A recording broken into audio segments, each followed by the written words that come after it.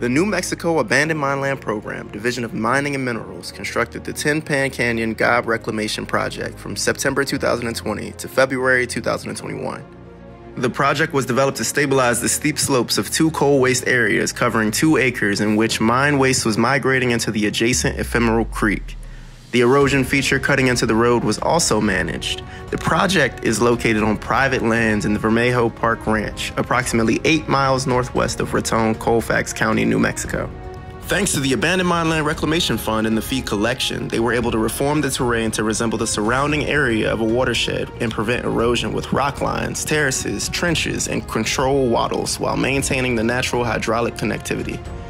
Surfaces were then seeded and replanted to encourage the reestablishment of native vegetation and ecological function. In consultation with the Vermejo Park Ranch, 42 native species of trees, shrubs, forbs, and grasses were selected to plant by hand as seedlings or seeded hydraulically. By increasing the diversity of native flowering plants on a reclamation site providing food and habitat to support vertebrate and invertebrate pollinators, the odds of plant reproduction success and successful revegetation increase. The resulting biodiversity and available water led to 17 different species of wildlife being detected.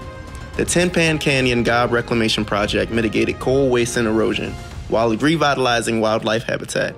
This and more is why it's the recipient project of the 2024 Small Projects Abandoned Mine Land Reclamation Award.